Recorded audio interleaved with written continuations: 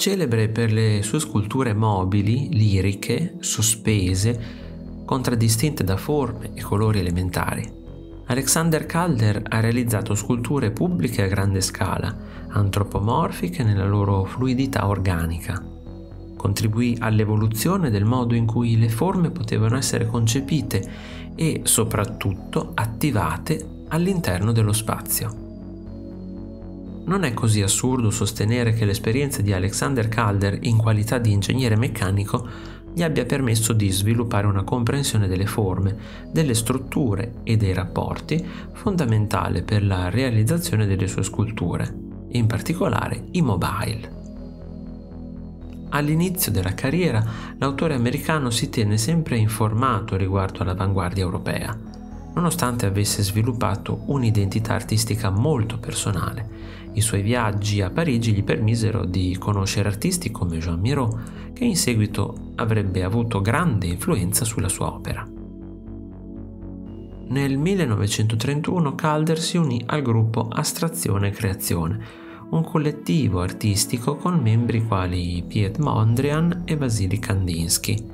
Il loro obiettivo era promuovere l'arte astratta dopo il ritorno al figurativo degli anni '20 e contrastare l'influenza dell'agguerrito gruppo dei surrealisti capeggiati da André Breton.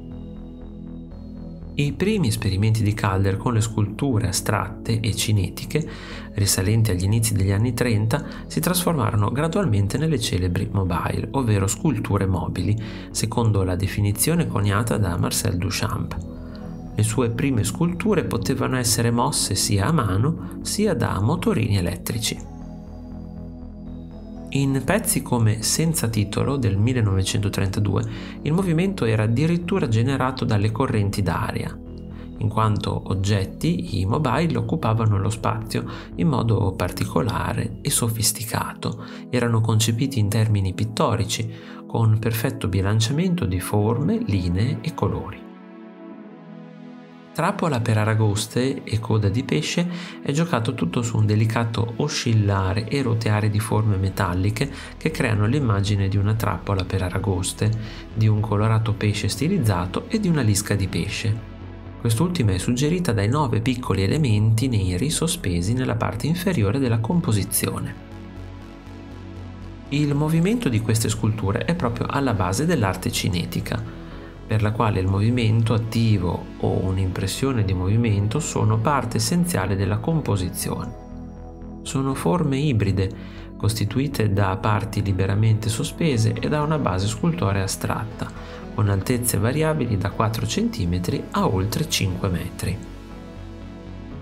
Calder comunque si dedicò anche a sculture tradizionali, battezzate stables, da Jean Arp, proprio perché non si muovevano. Qualunque fosse la forma data alle sue opere, sempre dinamiche e di grande impatto, il contributo di Calder al rinnovamento del linguaggio della tradizione scultorea è indubbio. Alexander Calder fu il primo scultore in Occidente a esplorare in modo così preciso le implicazioni del movimento, il primo a procedere e scommettere sull'alterazione delle forme nelle sue opere.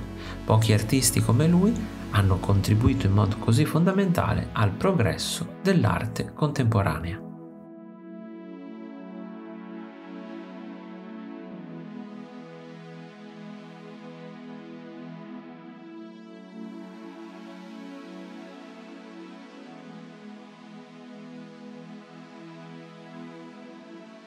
Se ti è piaciuto il video, iscriviti al canale, lascia like e condividilo con i tuoi amici.